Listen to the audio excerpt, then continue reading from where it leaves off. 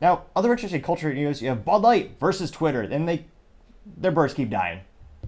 It's fascinating and entertaining to watch, and even more fascinating to see the actual hidden comments that Bud Light doesn't want you to see.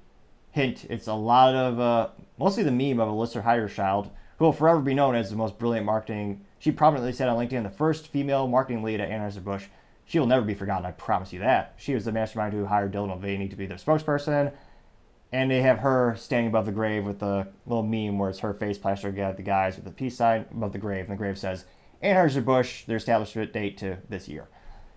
Now, this recent tweet that they had, they actually tweeted something and it turned out to be trash in many instances. Now, they're continuing to push against that big wave of everyone pushing back against them on Twitter. They went about, I believe, over a month and a half of silence, which is basically an eternity on social media.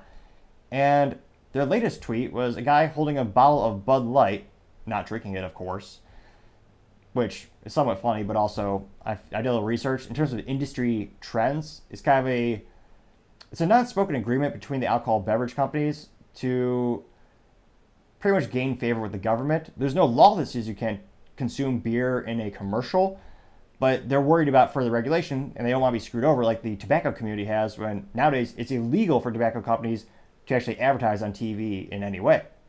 That's why you've never seen a commercial, depending on your age group. So they're worried they don't want any extra additional regulation, so they're self-regulating to some extent, and that's one of the things they do. Now, this has a gentleman holding a bottle of Bud Light, and it had 246,000 views and 987 likes. And at this point, I almost wonder if they're paying for likes, which is apparently something you can do if you're sad or desperate. You can actually pay people to like your post. Now, actually, it reminds me, if you're watching, do us a favor and go ahead and click that like button, because it does help the channel out, and the comments also greatly help the channel out, and we appreciate the feedback.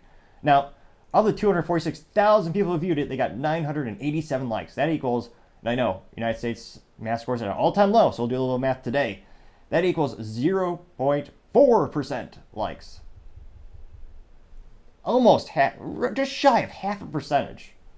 Which, yes, it is quite pitiful. That is correct.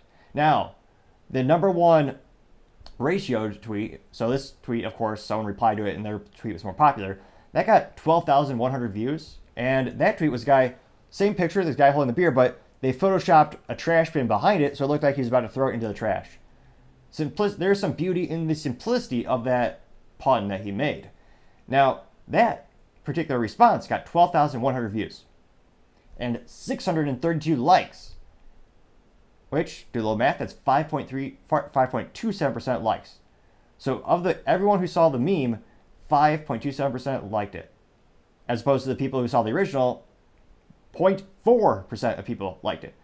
Now, you also had another response that's quite entertaining, which is a parody where they photoshopped the beer out for I'm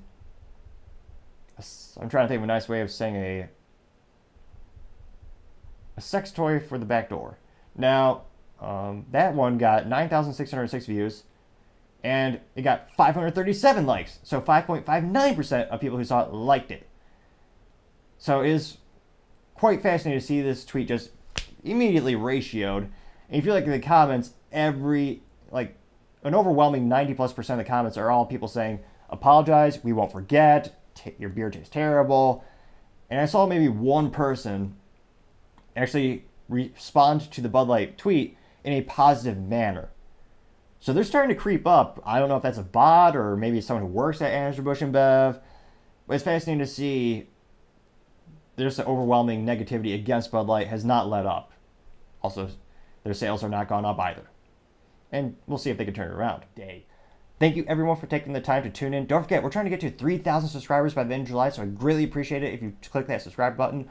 Also, every time you comment, it greatly helps the channel out, gets the video shared more. Also appreciate the critique as we try to make the show better and better. Also, don't forget to like the video, and lastly, don't forget to tell your family, tell your friends, tell your coworkers, heck, tell your enemies, tell anyone and everyone. Just stay safe and fight the good fight.